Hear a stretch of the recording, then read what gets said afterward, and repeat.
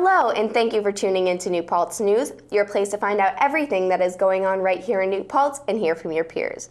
I'm your anchor, Jenna Ely, and here are this week's top stories. This week was a film screening of the local documentary Dear Governor Cuomo at the SUNY New Paltz campus. Director John Bowermaster was at the event and led a post-discussion after the film.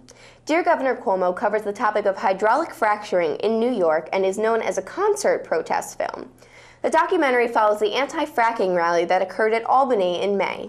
The Hulk himself is in the film. Local resident and actor Mark Ruffalo shows the contamination of water in a Pennsylvania town in the promotional photo of the event.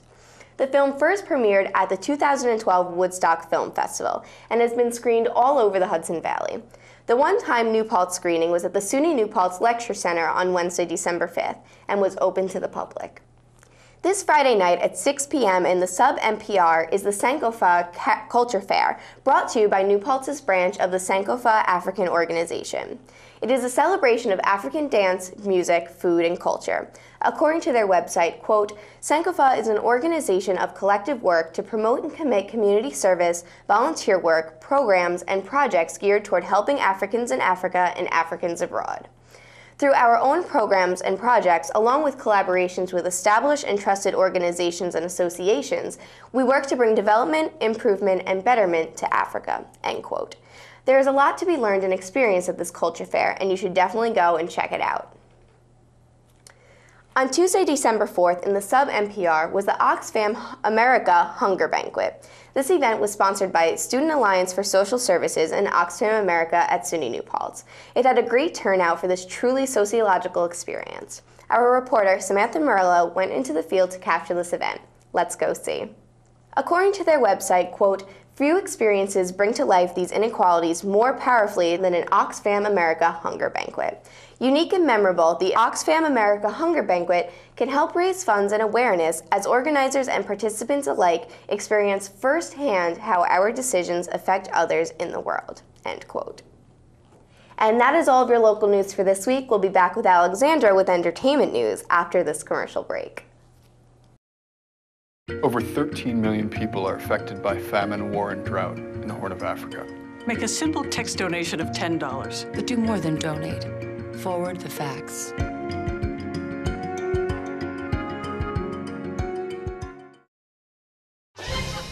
At shelters, you'll discover healthy and loving animals just waiting to become a part of your family. Why wait? You can make a difference in the life of an animal. A person is the best thing to happen to a shelter pet. Be that person and adopt your new best friend today. To find out more, visit theshelterpetproject.org. Hello and welcome to this week's segment of Entertainment News. I'm your anchor, Alexandra Sofin. This past Thursday night, December 6th, was the Acapella Winter Concert in the Student Union Building, sponsored by Absolute Acapella.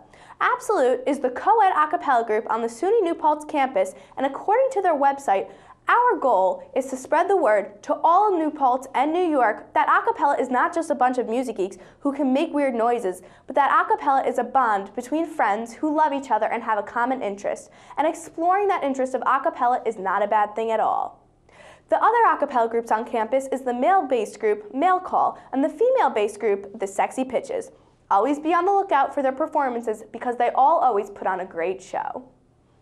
This Sunday, December 9th, is the College Youth Symphony's Winter Concert in Studley Theater at 7 p.m. The College Youth Symphony is consisted of students on campus, and the orchestra performs primarily classical work throughout the Mid-Hudson region with selected students and guest artists as soloists. The concert admission is $3, but be sure to go check it out and support your peers.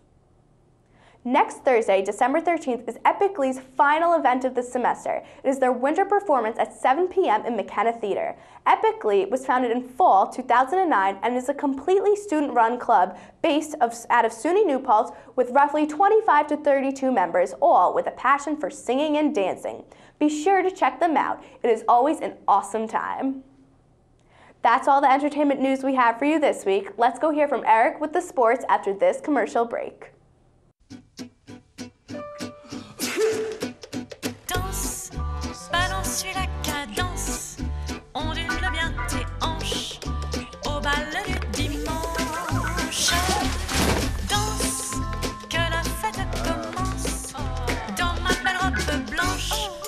You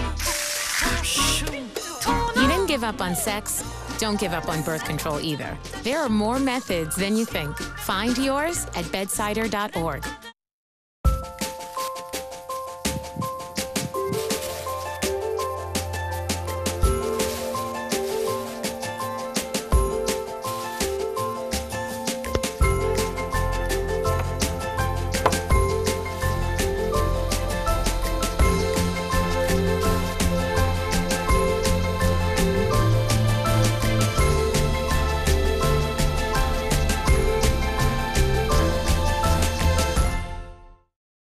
Hello, New Paltz. I'm your sports anchor, Eric Channon. In sports news, our winter sports teams are having a great season. In women's sports, swimming came in 3rd place out of 13 teams in the Winter Championships, and women's basketball beat Stevens Institute of Technology 76-69. And in men's sports, swimming came in 7th place out of 11 teams at the Winter Championships.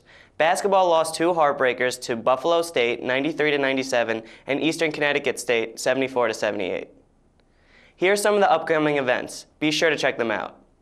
Tonight, December 7th, women's basketball is playing the College at Brockport at 6 p.m., and men's basketball is playing the College at Brockport at 8 p.m.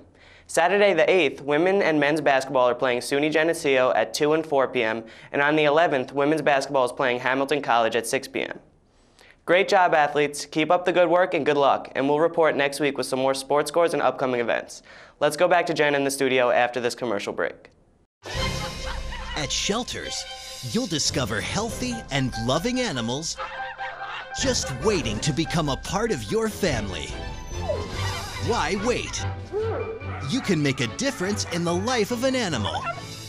A person is the best thing to happen to a shelter pet. Be that person and adopt your new best friend today. To find out more, visit theshelterpetproject.org.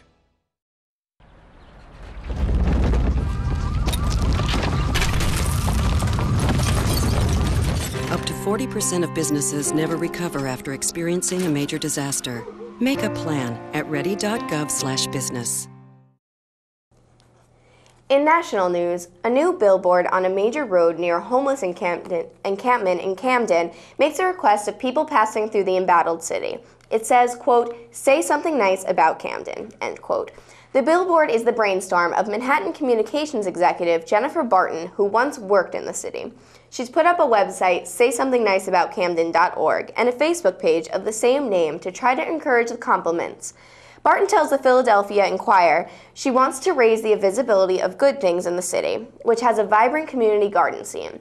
In the city of 77,000, near Philadelphia, has had a rough time. It's among the nation's most impoverished and violent. So far this year, there have been 63 homicides. That's the most ever in this city. But let's hope things start turning up.